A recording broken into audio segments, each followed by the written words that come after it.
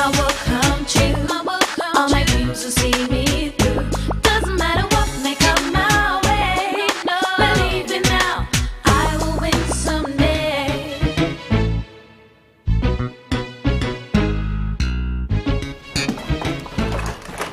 Tracy, not just tidy that. I need a blue crayon to colour in a river. I thought you were supposed to be working on your life book. What are you doing colouring in rivers? Using my imagination, Mike. That's what writers do. I've written about how upset my foster parents were when I made them bring me back. So I've drawn a picture of them crying a river of tears. More like tears of happiness at getting shot of you.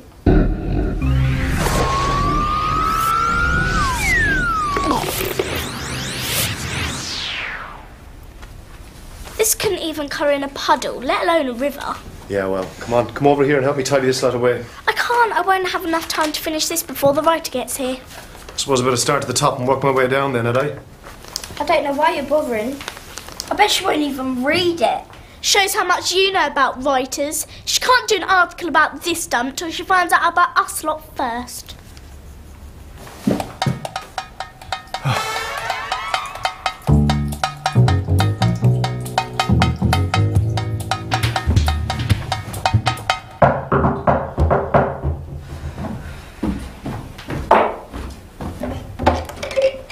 Hiya. Listen, I don't suppose you'd help me tidy up, would you? Sorry, writing my life book. Oh, what with? Plan crash? Anyway, I've done the house chores today. Yeah, this is extra. I promised Jenny that I'd help straighten the place out, for the visitor. Okay. Sorry, I was just checking. For 5 tapes of my choice from your CD collection and a late pass so I can see a movie with CJ. I thought you dumped him. Keep up, that was so last week. Right, listen. 3 tapes, but no late pass, I'm sorry. No late pass, no deal. Sorry. Anybody want to help me bake a cake for the visitor? Duke, never interrupt a writer in full flow. What sort of cake? I thought a sponge cake, maybe. Sponge? That's not interesting enough for someone posh like a writer. Sorry. Well, what do you suggest? How about fairy cakes? Because it's fair when you eat them. When you have one cake, someone always gets a bigger slice than you. So, fairy cake it is then. Tracy, are you going to help? Duke, I'm a writer, not a cook. Ask one of the less creative kids. That's good. And what I've written to go with it is so brilliant. The writer will want to do her whole article just about me. The minute my mum sees it, she'll come and get me straight away. They'll probably stick me on the front cover and everything. Even if my mum doesn't see it, tons of other people will. My story will be so sad and hopeful and all round utterly wonderful that it won't be long before somebody tells her about it.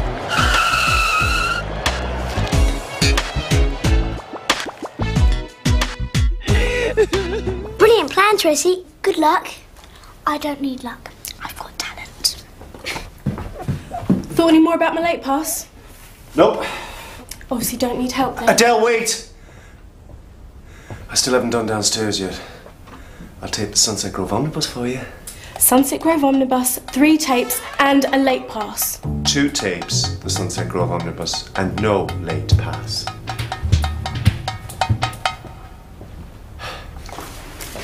Maxie! You said I could lick the bonfire helps. Not till it's empty. But if it was empty, there would be nothing to lick. Tracy, Bog off, Win, I'm busy. I need some help. I've been trying to choose a photo of my nan.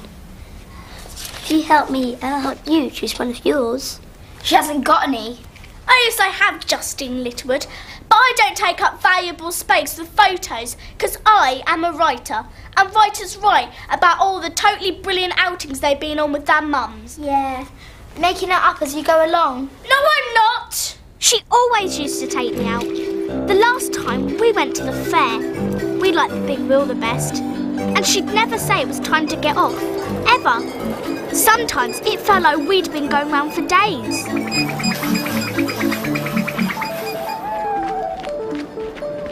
Yeah, me and my mum. We went everywhere together.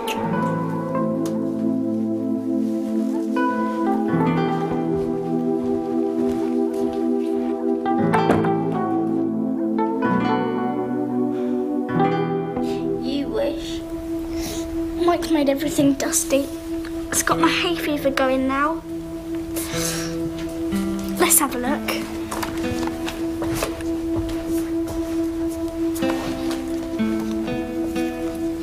What is going on in here? We've been making fairy cake. Yeah, but what with? A baseball bat? Come on, let's get you hosed down. Hey? Nobody washes twice a day. Maxie, you have got so much cake mix on you, I can either wash you or bake you. Come on. Oh!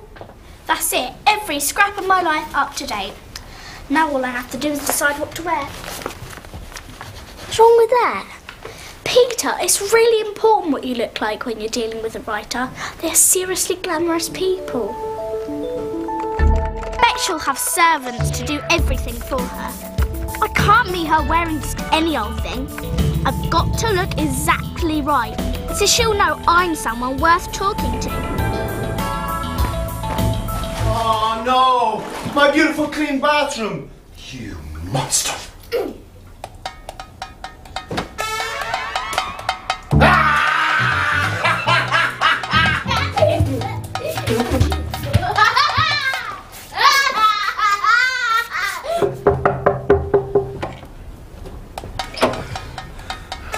Sunset Grove Omnibus, 3 tapes, and a lift into town after the writer's gone. Sunset Grove Omnibus, 3 tapes, a lift into town after the writer's gone, and a late pass. Oh, come on, Adele. We both know you've had your late pass for this week. Well, it's a shame the one of us that needs help can't forget about it then. Oh, come on. I'm not in!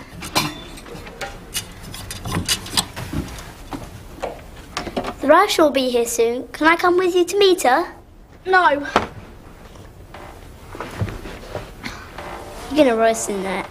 So, I've got to make an effort. The writer will probably turn up looking like a film star. At least she'll remember my name. Don't touch my mum! I mean, she's not my mum, but it's not cheating, because my mum and that model are practically twins. Now shift!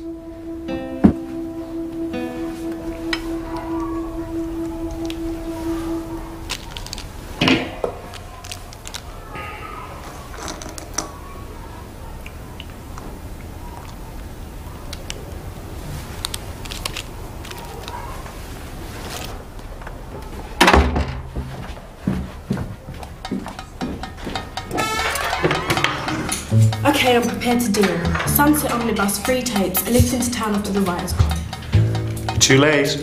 I dropped the late pass. Yeah, I know. Jenny's dropped the cleaning.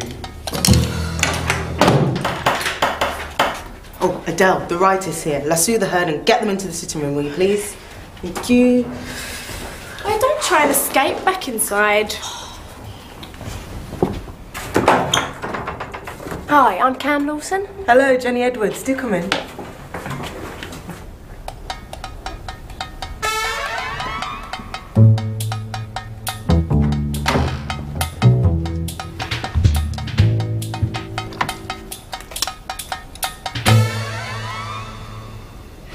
Hope this won't take long. I'm not sure I can stand the excitement. Gangway!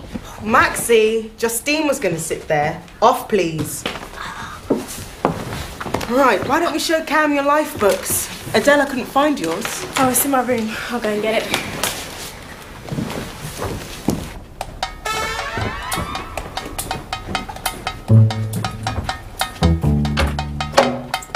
Oh, who's stealing my stuff? This is my granny. She is dead. And so's my mum. They're angels in heaven now. Someone's been using all my makeup. Oh yeah, there's only one person missing, and when I get my hands on her, I'm gonna kill her. Hello! At first, the crowd was stunned into silence as Tracy Beaker, the glamorous best-selling writer, arrived to be interviewed by another famous best-selling writer. Then they couldn't control themselves a moment longer and went absolutely wild. No one told us there was going to be a freak show. All right, that's enough. Justine, Louise. Tracy, apologise to Adele. What for? Even you can't deny using her makeup with that much evidence on your face. Tracy. Sorry. Sorry! You will be. Now, Tracy, come and meet Cam. Tracy's the girl I told you about who wants to become a writer. Tracy, a writer? Yeah, that's really gonna happen. Give that back! I'm Tracy Beaker with my incredible heart-rending stories. Tragic. She's only cut out a picture from a magazine pretending it's her mum. You two girls should stop that!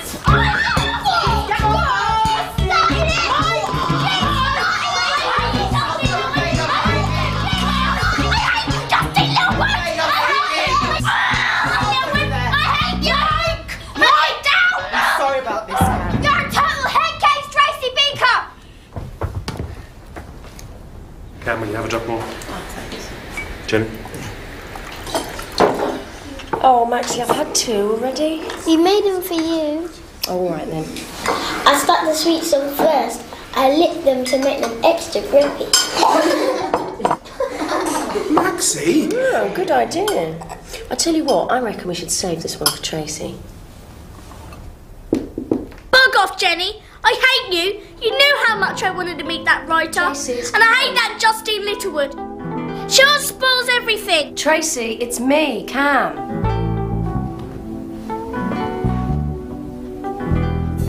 I just wanted to tell you that I've looked through your life book. You've written some fantastic stuff. I adored the bit about your foster parents and the River of Tears.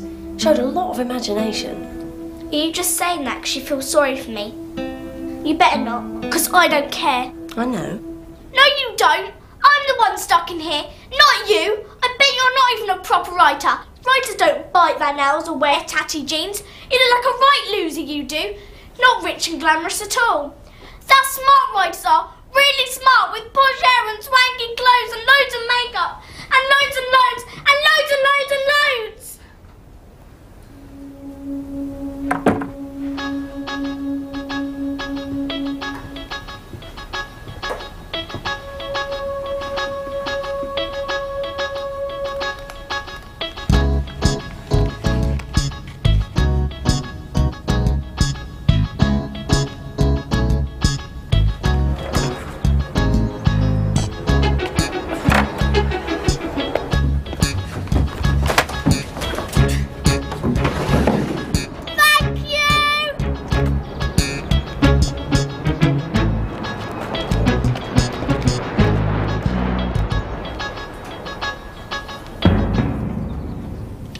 She likes you, Tracy Beaker.